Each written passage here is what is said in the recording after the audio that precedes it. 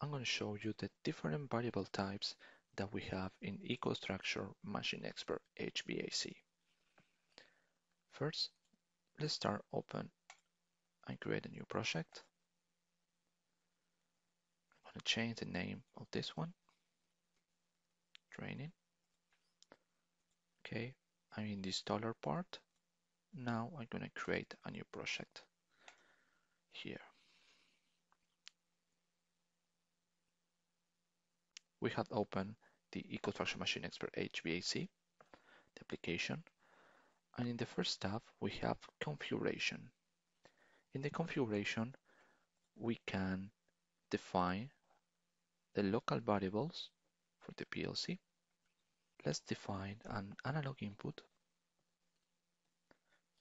temperature, a digital input for enable, a digital output for cooling, and a digital output for alarm. This is how you link your physical I/O to a name, so you can use it later in your program. If we have remote I/Os, we can define those variables in here. For example, I'm going to create an analog input temperature remote, and I can define this an integer as an input, digital input enable, remote. It could be Boolean, an input, and if I want digital output, alarm, remote, Boolean, output, and the last one, digital output, cooling, remote. It must be Boolean and output. Now let's take a look in BIOS parameter. Here we can find the BIOS parameter of the controller, and we can define, for example, the analog input of the controller. Okay, we can change this. It should be configured in pairs. Okay, we can also make calibration. We can also define the Modbus. They can open, and also we can define the IP address of the controller. All the network we can configure here. I recommend you to define these variables before starting the project. Now, we have the EEPROM parameters and status variables. If you want to share variables over the network, we must define those variables in here because we can assign them an address. So let's create a few variables with the add button. I'm going to add a few variables, trying to make a temperature controller.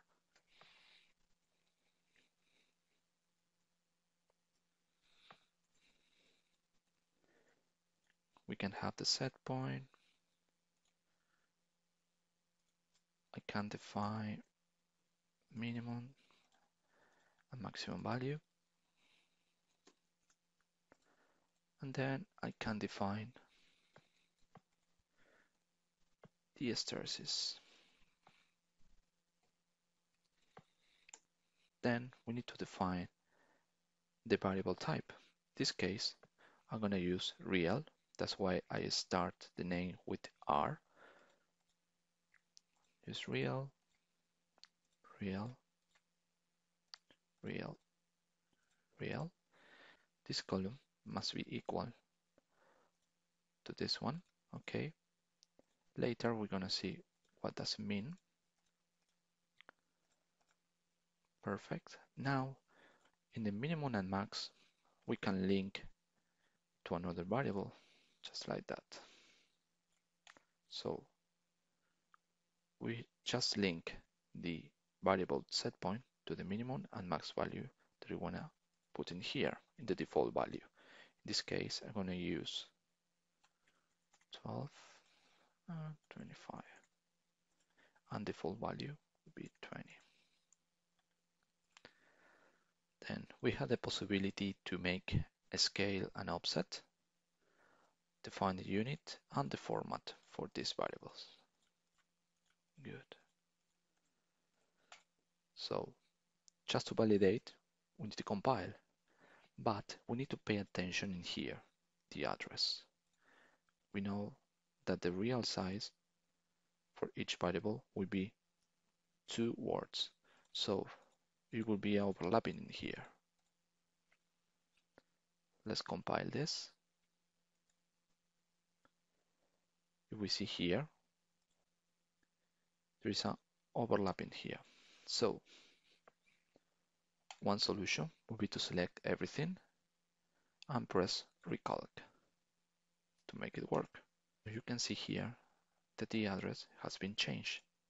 And if we compile again the project, there is no error here. What is important to define the variables in the EEPROM? The main reason is that the variables defined in here in the EEPROM do not lose the value when we remove the power supply. Okay, that's what's important to have in here, the configuration of some part of your machine. It doesn't happen the same when we define the variables in status. The status variable lose the value when we remove the power supply. So it's important to define all the configuration in the EEPROM parameters and not in the status. The status will help you to indicate the behavior of your machine on your machine. So now we define in the status variables some variables in there. We can use the add button again and define this variable temp an indication for an alarm.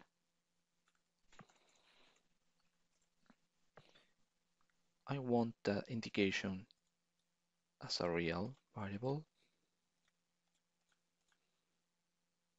and indication of the alarm as a boolean. And I'm going to create another one as an integer, indication status. I'm going to use integer. I'm going to change the format for the real one. And now I'm going to select all the variables and press recalc.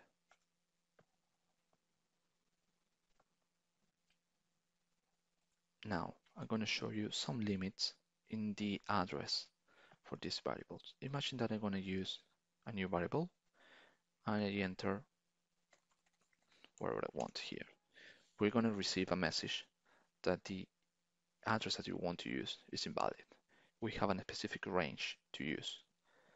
For this range to this one. I'm going to delete this one and show you now in the EEPROM parameter that we also have a limitation in here. So I'm going to use another one.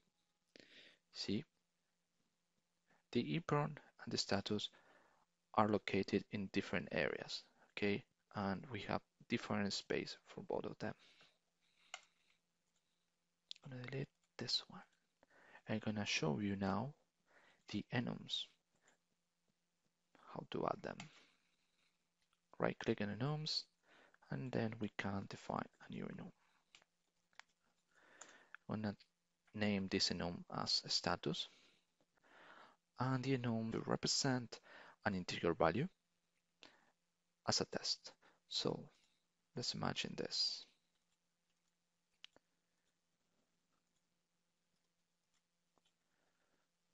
I got as 0 is stop,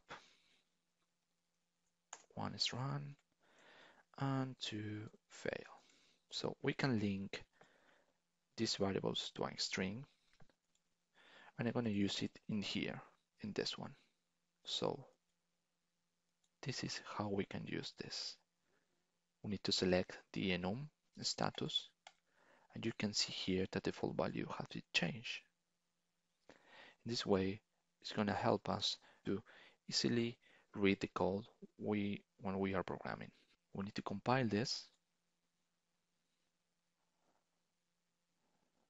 and then we need to go to programming. Now I'm going to show you how to use those variables in our program. I'm going to create a new program here. I have selected a structured test language.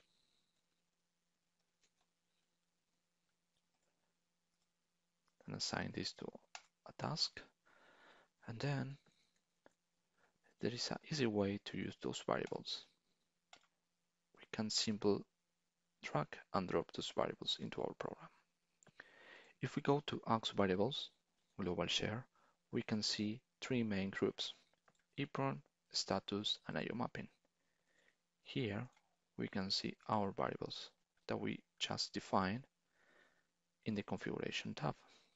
We can simply drag and drop those variables into our code, just like this.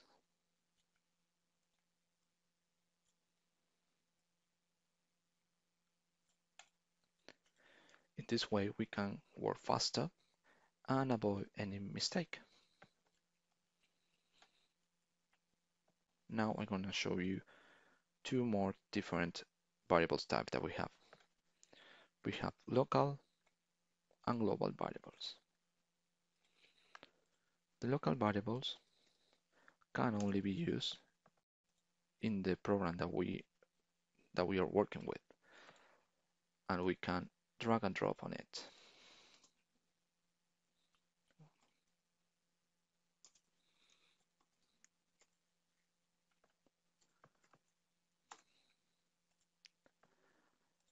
And the global variables, we can use them in the entire project. So xvar global.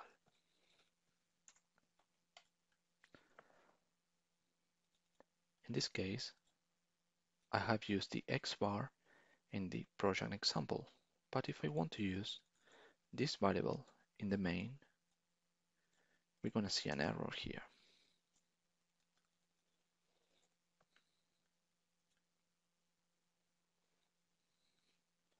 Object not found. But if I use the xvar global, everything will be fine.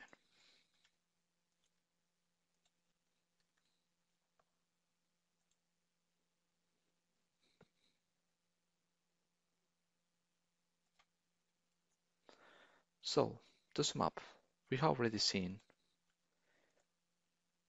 in the configuration the EEPROM parameter and the status parameters. These variables are oriented to the configuration of our machine, okay? The status are more oriented to indications, okay? And then we have the BIOS parameter. These variables are going to help us to configure the PLC, just like the analog inputs, Ethernet communication, model communication, and so on. Then we have the I/O mappings oriented to the IOs of the PLC, the ones that are embedded in our controller or are in the expansion. And then in the programming, we have the global ones and the locals.